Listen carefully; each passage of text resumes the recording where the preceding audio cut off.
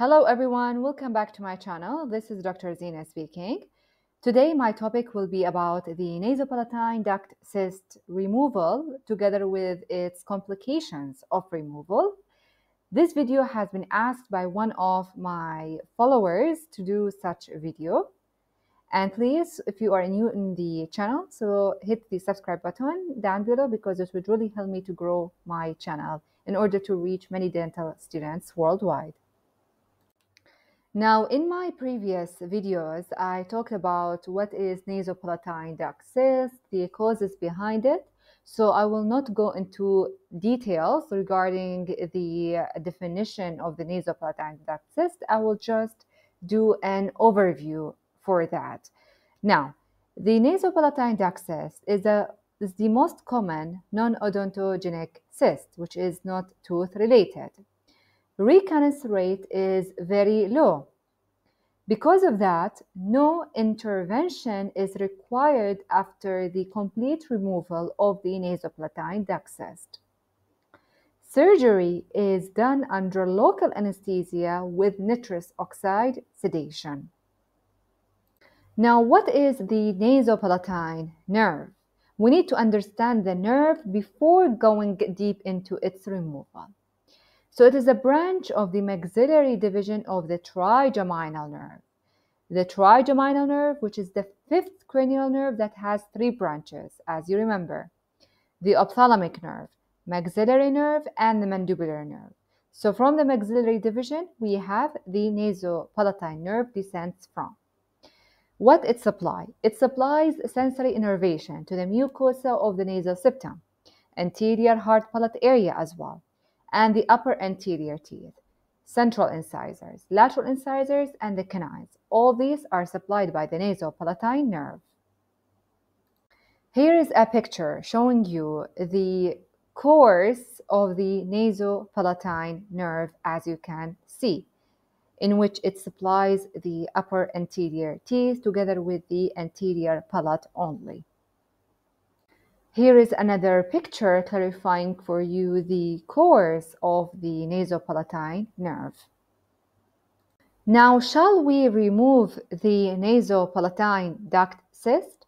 Yes, of course, you need to remove it, because if you did not remove it, it will keep growing in size and it will become very big, and in relation to that, it will affect the vital structures on the palate. So removal is mandatory. How we can remove it? Via complete inculation should be done via a palatine or buccal approach. Either you come from the buccal and raise a flap, or either you come from the palate and raise a flap. Anyways, it's acceptable for the treatment or removal of the nasopalatine duct cyst. Before the removal of the cyst, we need to inform our patients that there is or there might be a complication during the removal of the nasopalatine duct cyst. What is the complication? We might hit the nasopalatine nerve by mistake. This is seen in many patients. Or we might damage an artery in that area. And you know, if we damage an artery, profuse bleeding will happen. So we need to inform our patients about the complication before starting any treatment. So what happens if the nasopalatine nerve is damaged? There will be reduction in the sensitivity of the front teeth or the hard palate, since it supplies the upper anterior teeth together with the anterior hard palate area. Now let's speak regarding the anatomy of the nasopalatine nerve. The nasopalatine nerve enters the nasal cavity via the sphenopalatine foramen. So there is an opening on the palate area. This opening is referred to as the sphenopalatine foramen, through which the nasopalatine exits from. Now, of course, if there is a nerve, there is an artery that is associated with it, and the artery has the same name as the nerve. So The nasopalatine artery, which is also known as the sphenopalatine artery, is a branch of the internal maxillary artery. So we're still talking about the maxillary branch of the trigeminal nerve. Now, the nasopalatine artery enters the nasal cavity similar to the nasopalatine nerve via the sphenopalatine foramen in order to supply what? The frontal, maxillary, ethmoidal, and sphenoidal sinuses, which are the paranasal sinuses. Now, one nasopalatine artery branch descends into the nasopalatine canal in order to anastomose with the descending palatine artery, entering the incisive foramen with the nasopalatine nerve. I don't think you understood this, but I will show you a picture in a couple of seconds. You will understand more. The nasopalatine artery enters the incisive foramen in order to join with the nasopalatine nerve. As simple as that. See, as you can see in here, the picture for the incisive foramen.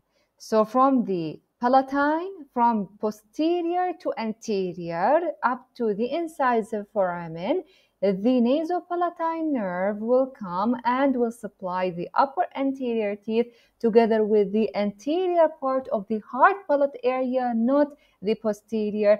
Not only the nasopalatine nerve is there, the also nasopalatine artery, which is also referred to as the sphenopalatine artery as well, all coming from this small point. As you can see, the nasopalatine nerve and the nasopalatine artery or the sphenopalatine artery will enter the nasal cavity via the sphenopalatine foramen. So here, this is a picture showing you the exact location for the sphenopalatine foramen. Now, some patients might say that if loss of sensation or my nasopalatine nerve is injured, what happens? Will it recover back again? What I will say that the neural recovery process and its impact on sensation in the anterior hard palatal region are still controversial. In our clinical practice, we noticed a distinct recovery period in children compared with adolescents or adults after surgery. So we hypothesized that the sensory innervations of the anterior palate might shift during later childhood and pre-adolescence, which is due to the development of the nasopalatine nerve along with the maxillary growth and permanent teeth eruption. So before removal of the nasopalatine duct cyst, we need to know the age of our patient. If he is a young patient, then the recovery period will be instant or will be immediate for the nasopalatine nerve to recover compared with the older patients.